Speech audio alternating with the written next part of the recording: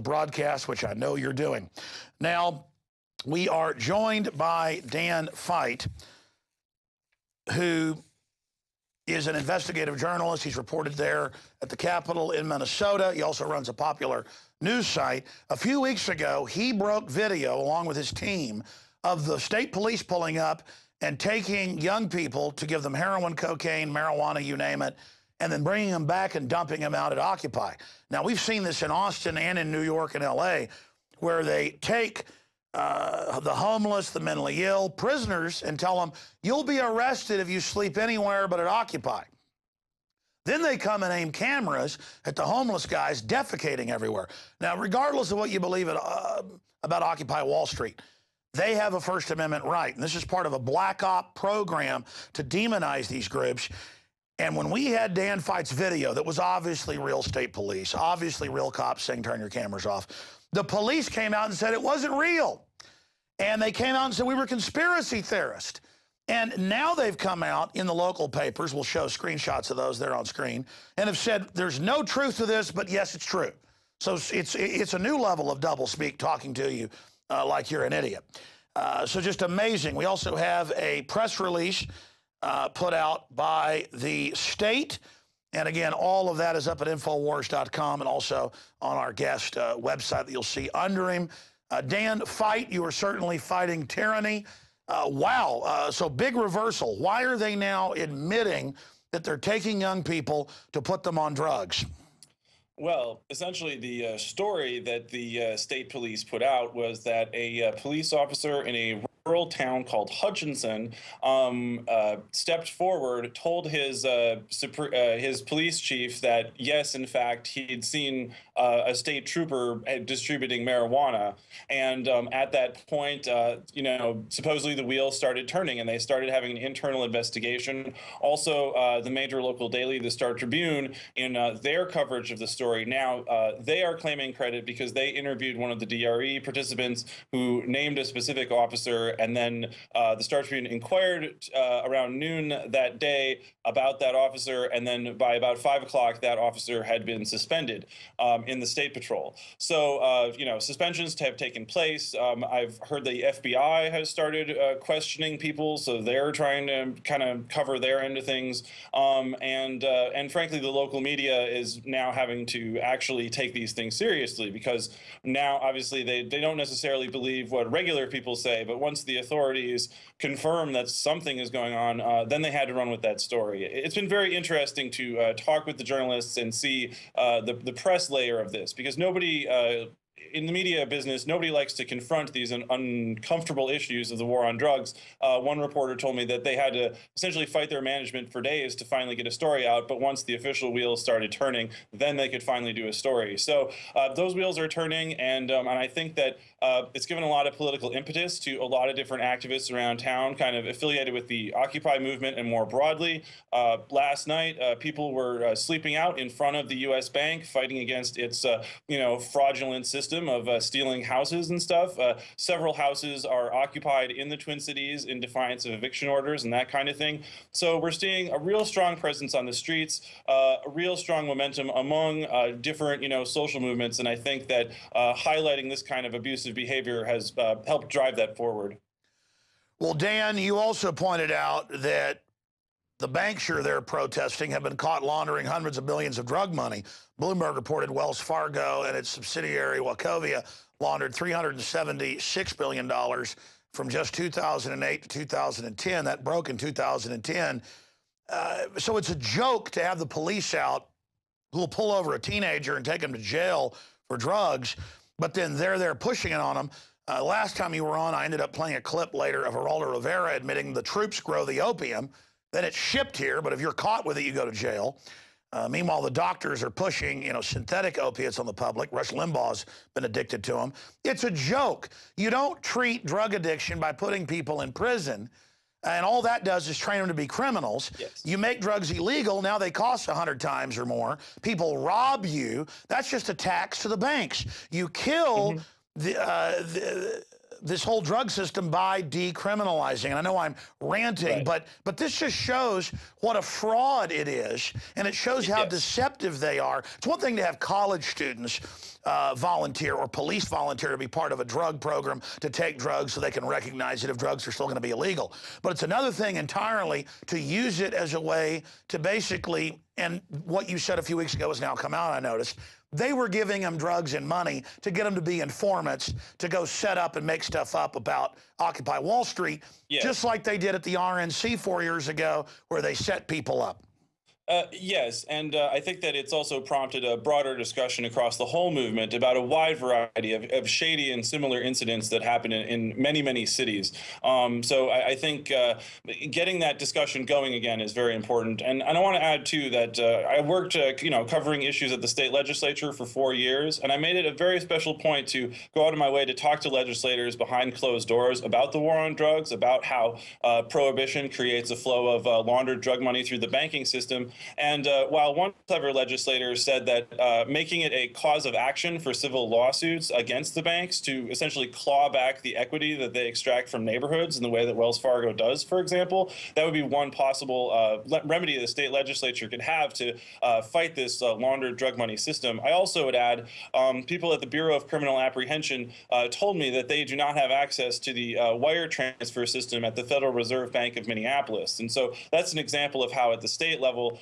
the flow of laundered drug money is essentially firewalled off from the local officials, and then instead federal grant programs. In Minneapolis, we have something called the Safe Streets Task Force, which is kind of a little similar to the Joint Terrorism Task Force, and there's a lot of operations with federal informants that are involved there and that kind of thing, and that's yet another kind of drug program that has no functional oversight. There's yet another program in St. Paul going on right now called Clean Sweep, which is searching lots of people in minority neighborhoods. Certainly the St. Paul police are not going to treat people in the white neighborhoods in the same way. So it's a real step forward to have this program suspended right now and have those expenditures suspended, which is the direction things need to move. But whether or not we can have a decent debate about the actual problems of the war on drugs, that does remain to be seen. I give credit to City Pages for being the local publication, which at least is getting to the serious issues of drug war corruption in our state. And notice, Dan, how up front they tried to deny this even existed. I mean, when TSA was caught starting to go in the pants of people 3 years ago, they said for a year, we're not doing this till thousands of videos came out. It's a policy to lie to us, like the police and military are an occupying army, and we're some enemy that's just to be lied to. All they're doing is discrediting themselves. And when Pat Robertson comes out and says decriminalize marijuana, you know their war on drugs is really on its last legs. The question is, what are these big banks going to do when they can't tax us by their customers mugging us and stuff to buy their overpriced drugs? Yeah, I mean, we have to keep driving the debate forward. We have to keep insisting that people like the mayor explain themselves, to take a stand, to explain how does the corruption and drug prohibition work. I can't help but wander around town, and when I talk to somebody, they're just like, yeah, the police just planted drugs in our car after they searched it, and they laughed at us and said, yeah, we're going to plant it. What are you going to do? You have a public defender. So that that type of abuse is just reproduced at one local police department after another. And by the way, I knew about police stealing drugs in Dallas. That's why I was in high school 5 years. We had to move to Austin, and my dad sold his dental practices just because the police were, through lawyers and people, threatening to kill me and taking me to jail for stuff and saying, we're going to plant drugs on you. And then later, the sheriff, McWhorter, got busted in Rockwall. You can look it up right after I moved, by the feds flying drugs in. So that's on record that happened. This is so ubiquitous. Take Dallas, again, where I'm from. A few years ago, they got caught pulling over nice cars, throwing bags of chalk in it, and the Dallas Police Department would certify it as cocaine and take their car. I mean, this is a criminal enterprise. Alcohol prohibition ended in the 30s. The police have been corrupted. They were addicted to the money. They wanted the high life. They made narcotics and marijuana illegal shortly after and went into business controlling that. And that's all this is. Let's be honest. Government and big corporations control over 90% of it, and they just use it as a way to put people in private prisons working for 25 cents an hour, displacing all our jobs. Good old boys say, make them criminals work in prison. They got hot tubs and cable. No, they don't. They're there learning how to be criminals if they weren't before, nonviolent people, taking our jobs on the outside. It's so elementary. The banks ship the drugs in, then they own the big private prisons and put the drug slaves in the prisons. I mean, that is a masterful profit structure.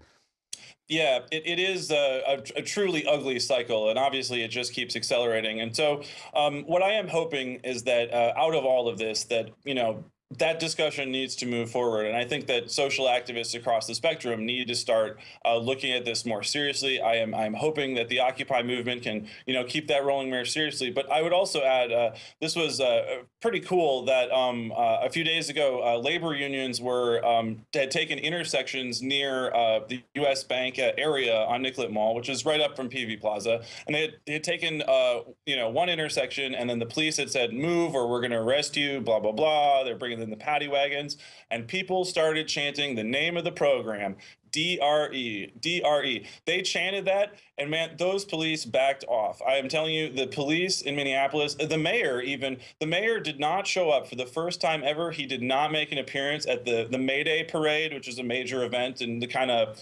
left side of town, down in Powderhorn. He wasn't even willing to walk the parade because they're trying to extort us with a stadium right now, which is, pretty unpopular around the city. And, stadiums are themselves monuments to, chemical dependency and consuming more alcohol, but also with the DRE program. I don't think the mayor wanted to face the angry public over these different issues. So we're seeing that we can, if we push back, we can actually start getting real traction. And so if everyone does this in their own cities, if you start like taping drug corruption, get your cell phones out, you too can, get some mileage going and try to get ugly programs like this shut down. Well, Dan, all over the country, people are waking up to this, but they're also waking up to al-Qaeda being a Western creation. It's in the major papers that, oh, we are using al-Qaeda to attack Syria, but this is good al-Qaeda. But then I've got to give my rights up because al-Qaeda is hiding under my desk and wants to get me. I mean, people are really waking up that drugs, terrorism, all of this is simply a pretext to take our freedoms. Yes, and I think the role of private military contractors for several decades remains to be formally laid out. Even though those of us that have researched it feel the problem's fairly obvious. And of course, Sibel Edmonds, the FBI whistleblower, recently released her new book, Classified Woman. I've followed the Edmonds case for a long time because that involves the drug trafficking networks across Asia, and we have the NATO summit coming right up. We should probably ask the questions about what is the role of NATO. Sibel Edmonds said that NATO planes have been used to build up Islamic fundamentalist militias around Asia and Europe to essentially perform their logistics, move them through Turkey, and then up into the Caucasus and Balkans type regions. So the role of NATO in particular as an organization, I think, is probably one of the next places we should start looking, as well as obviously the American banking system. That's right. The al-Qaeda and other groups, whether it's in Albania, you name it, work for the banks. And then the banks use them to menace us so the banks can take our liberties and freedoms. It's a banking dictatorship. It's global banker occupation, and they're not free market. They use crony, insider, monopolistic tactics to shut down the little guy.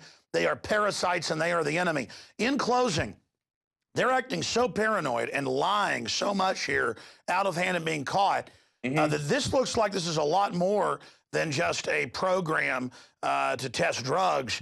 Are you getting any other chatter on what else may be going on? Because you see one cockroach when you turn the lights on, there's more. Yeah, and I think, that's one of the major reasons why a lot of people could relate to the video is because apart from the fact that, a lot of people around town had experienced this in previous years before this year, the war on drugs is a very, it's an enterprise that feels sketchy, when you're on the real texture of it. And that's what everybody could really relate to. So I think that, once you start turning up these rocks, more things start spilling out, more things start coming forward. And also, too, in terms of this particular program, they're really trying to basically hang this on, one or two rogue officers, classic limited hangout. but they're still not willing to really forthrightly address the fact they were dropping off people intoxicated in public spaces. They're not willing to address the fact they didn't have, adequate medical coverage and ambulance available down at this facility in Richfield where this was going on. So again, there are still multiple levels of this case yet to be explored, but I am hoping that we can force accountability. We can force, people like the mayor and the state government to say, okay, well, we do recognize that, banks do launder a lot of drug money. Like, this is a consequence of prohibition. And they gain a ton of leverage by pretending that that's not the case. And so I am really hoping that we can keep chipping away at this, because more of these things are going to keep on coming out. That's just the nature of the system. It is. I mean, you scratch a wall anywhere, you're going to find this stuff. And that's why everybody can just pick one little area they want to fight, and it will move mountains. Dan Feidt, thanks for spending time with us. Hey, great to be with you, Alex. I really appreciate the time. Oh, I appreciate you. All right, ladies and gentlemen. Well, he's confirmed right. We're confirmed right again. The police trucking people to warehouses to give them any drug they want in exchange for basically going and spying on peaceful protesters. Classic. Absolutely classic. Great job to the crew. That's it for this edition of